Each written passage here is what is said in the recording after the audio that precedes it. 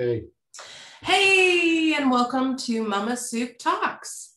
I'm Joanne, founder of the Mama Soup social network for moms, and I am talking with my lovely hubby, Eric, every week about parenting issues and just giving our perspective since we've been there, done that.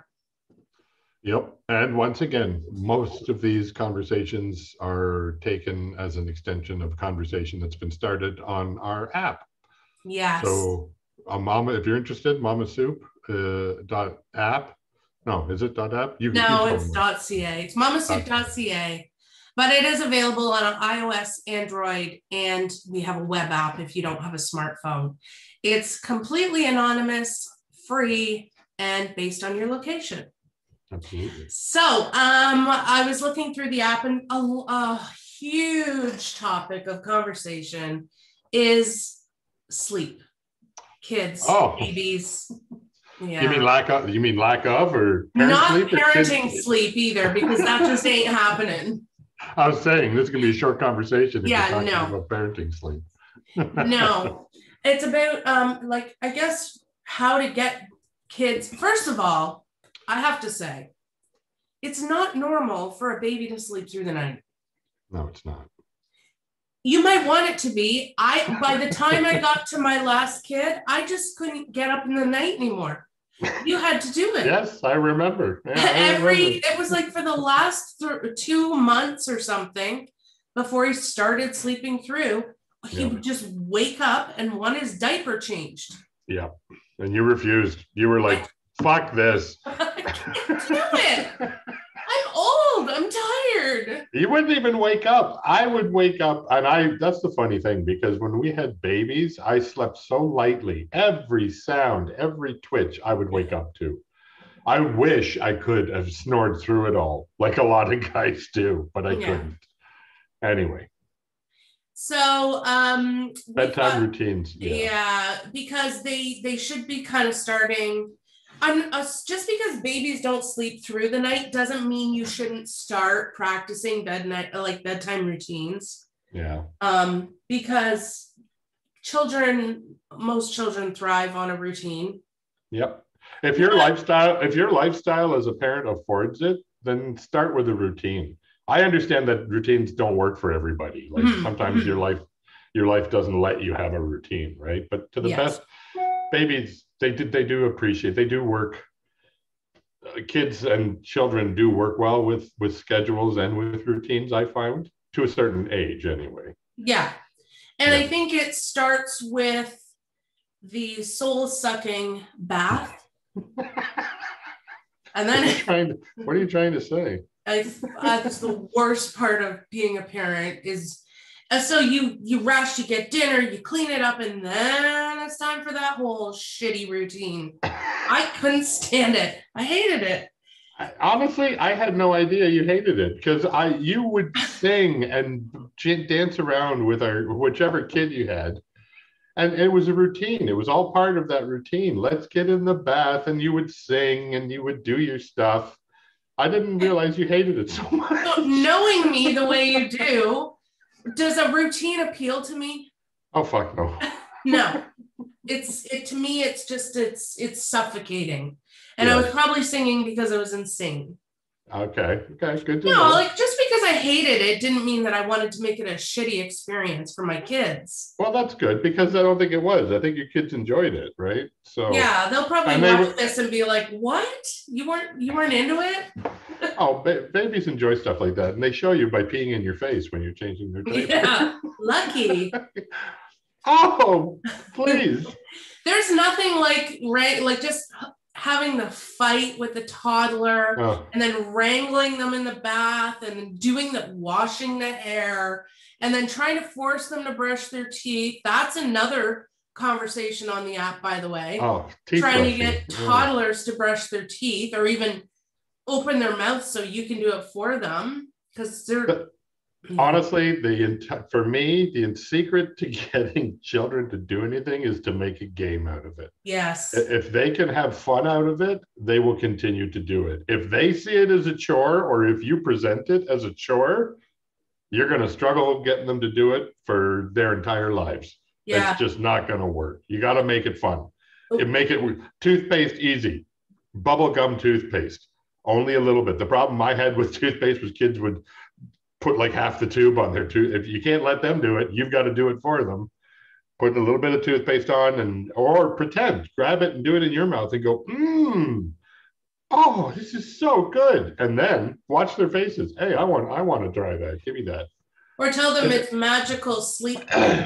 Child psychology. There's a whole other conversation right there. How to get your children to do things. Yeah, manipulation. It's all manipulation because you can't reason with a child. There's no reasoning with a toddler, none whatsoever, because they don't have the ability to do cognitive thinking. So they can't process what you're reasoning to them about. So stop wasting your time. I just as an aside, I feel so bad for parents who aren't able to be creative like that. Like, and be. It's just not in their nature. Yeah. Yeah, because I know there's tons of them. Oh, yeah. Just like, why don't you just do what I'm telling you to do?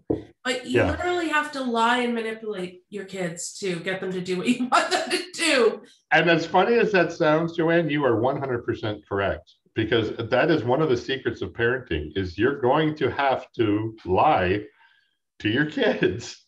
A lot. And a lot. And I mean, there's no sugarcoating it. It's a lie. You're telling them untruths, but it's for their benefit to be able to get stuff done, and yours. Yeah. And they're manipulative. You can manipulate kids at that age easily. So it's not hard to do that. No. That only works for a short period of time until they get smart and figure out that you're just bullshitting them. Yeah. So building a bedtime routine, while I really, really hated it, it was important, especially as we collected more children. Absolutely. I mean, it's like, and they take it with them through their whole childhood, and then even that's teaching them the foundation of good sleep hygiene for when they're teenagers and older.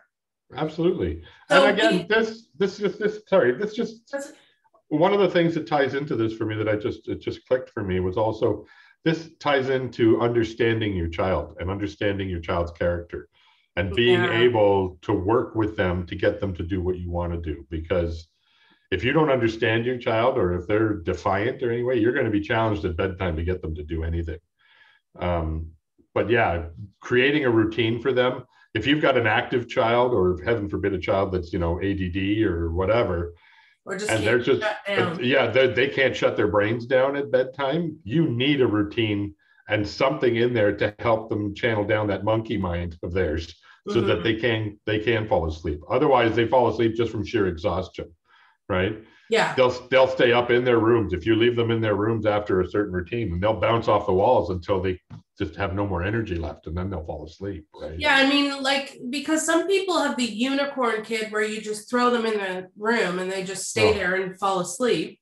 Yeah, which is highly unusual. No, that's highly unusual. No, we had kids that demanded certain stories and demanded certain toys. Oh, and the ever famous, who decided that at bedtime, all of a sudden children get thirsty? Yeah, suddenly they're parched. But suddenly they're parched. You can't get them to drink a fucking thing at dinner time or anywhere else to hydrate. But come bedtime, now they're parched and they just cannot go to bed without a fucking drink of water. Yeah, nobody's more dehydrated than a 4-year-old going to bed. Going to bed. No, exactly. That's a hilarious meme, because it's absolutely true. Anything to stretch the I want to stay awake kind of thing. Because when your kids figure out that you're not going to bed, but you're putting them to bed, then there's something like, wait a minute. You don't appreciate it. And what about fucking daylight savings time? Trying to get your kid to go to bed when it's fucking daylight outside, right? It's like you got their blinds down and everything, but it's like, hey, there's kids playing out in the street. Why am I going to bed?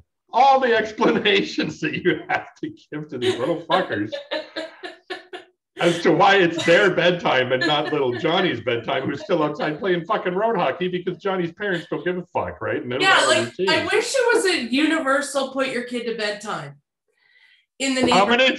How many times did we ever have people over? And I mean, we've had other friends and family over who have completely different routines to ours at night. Yeah. but everybody's in the same house kind of stuff. So we're trying to put our kids to bed at a certain hour. Meanwhile, their kids stay up for 4 more hours, right? Because they like to sleep in the morning. So they keep their kids up till midnight. Well, let me tell you something. It don't matter how late you keep your kid up. They'll be up at 6 fucking a.m. the next morning. That's been my experience. So you might think you're doing them a favor and yourself a favor and you'll be able to sleep in, but it ain't going to happen. No, it ain't going to happen. Oh my God. So we've had a kid that required a lot at bedtime, a bath, the teeth, the eye thing, the eye mask, the essential oils sprayed on the pillowcase, the classical music, the same song sang before bed every night. Every night. Every fucking night. And that kid. And the book, The Hungry, Hungry Caterpillar, every fucking night. I could recite that book today, verbatim. I read it so many times. Oh my God.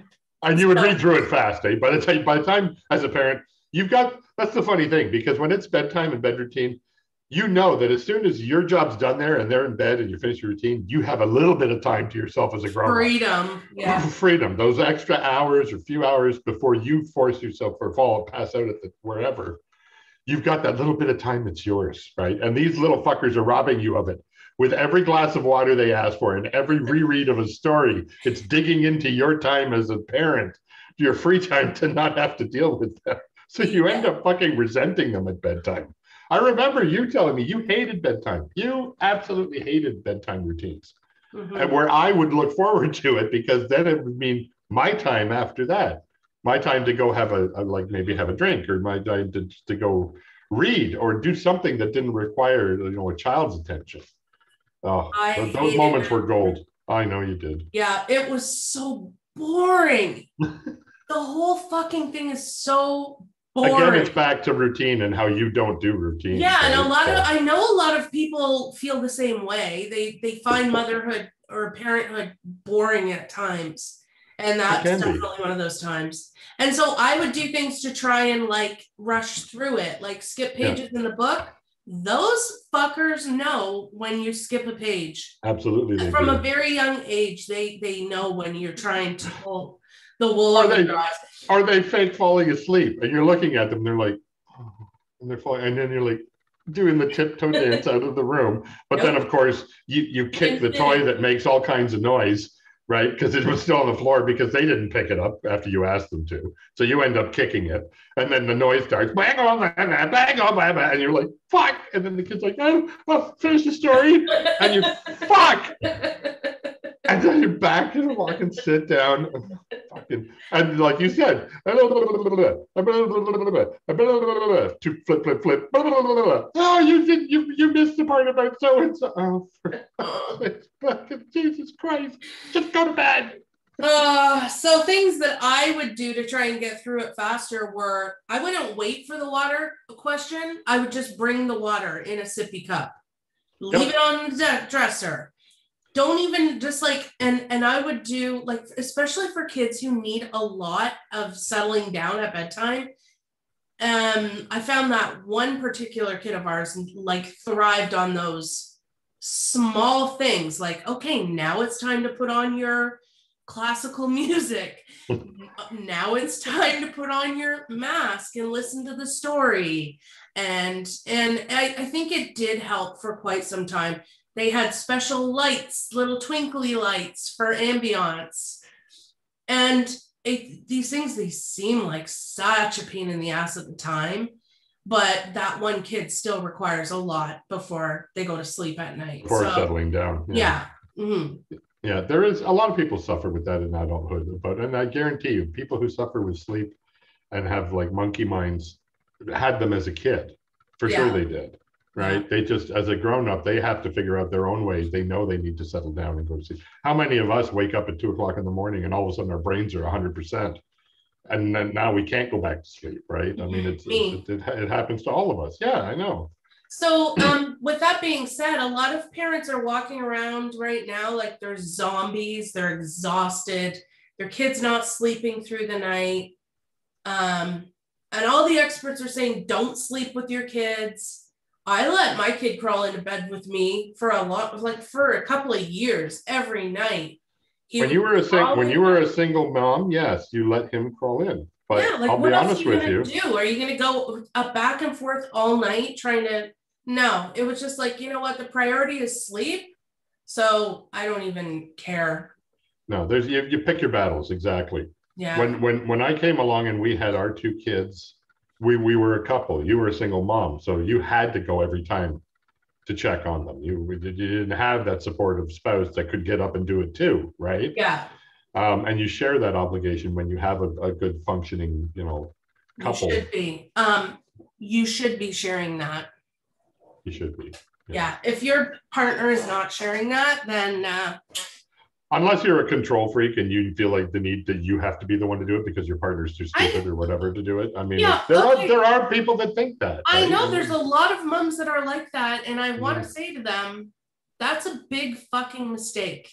Yeah, because there's a lot of guys that are like, you want to do it? Okay, you go ahead and do it. All you're doing is stressing yourself out. So what if he does something differently? As long as it's not dangerous, just let him have some of the responsibility.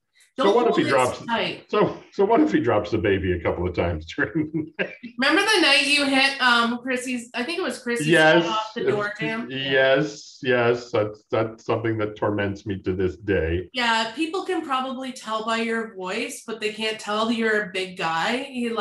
Back then you were probably 6'5" and just walking with a baby's head hanging over your arm. Yep. Right off the corner of the wall because I was exhausted too. It was 3:00 in the morning and I had to feed my daughter and it was like, I could do it, but I didn't want to wake up the rest of the house. So I'll take her down to the family room. And yeah, I mean, it was an innocent thing. I felt awful. I still feel awful to this day that it happened. She's fine. I know she's fine. But at the time it was just like whap. And you're like, oh, fuck, what did I do? And then you're like, bottle in the mouth, shut up, don't cry. Don't make a big deal about it.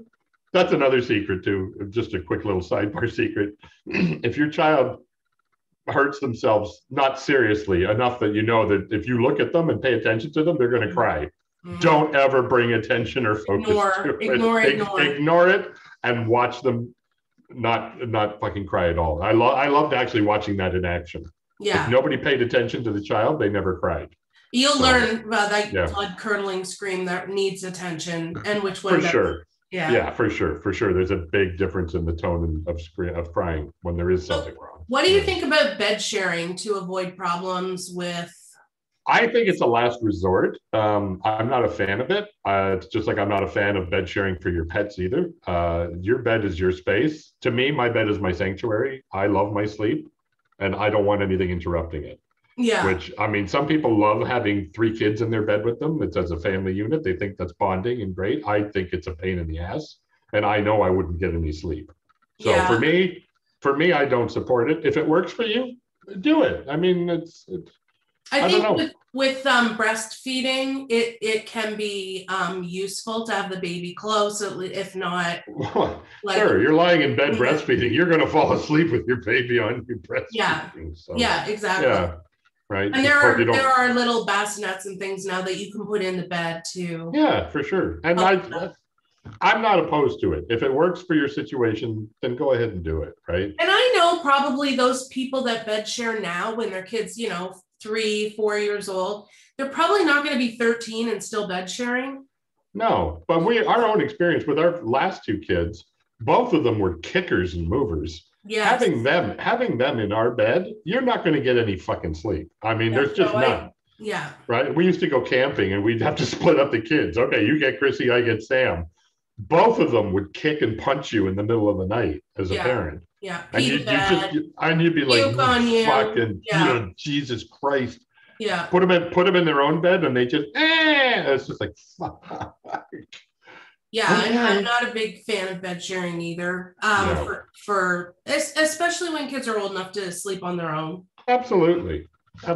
Yeah. So bedtime routines, I think we've established that they're a pretty good thing to do. Try not to be stuck in a routine. Like we do know people who couldn't do anything else. If it was like, Bedtime's at 7. Yep. So Absolutely. Everything revolved around that bedtime, but we weren't like that. But we were just like, okay, bedtime most of the time is at 7:30, and either the things we're going to do 5 minutes before, we give the warning. The warning is a good point. Give the warning. Yeah. 2-minute warning, everyone. This is coming. Some kids need 2 or 3 warnings. So set an alarm and tell them. And it's an absolute must. If you introduce, okay, it's bedtime, right at the moment that they're having fun or focused on doing something, they can't shift that quickly. No. And they don't want, plus they don't want to, right? Then they become defiant. 2-minute warning, bedtime in 5 minutes. Okay, Dad. Then you've set something in their mind. They know it's coming. So it's not going to be a shock to them. Yeah. And or as long as a snack. You could do like, oh, it's 5 minutes before bed. So here's your little snack. Yeah, here's your pre-bedtime snack. It's all part of the routine. You're right. And yeah, that routine won't work all the time. For the most part, you know, if you're away on the weekend or you're in a hotel somewhere with your kids, that throws a wrench into everybody's routine, right? Yeah. But that's a whole other conversation. Traveling with your kids, that's a whole other conversation right there. That's one we should write down. Yeah, that's on the app too. So people talking about traveling with kids.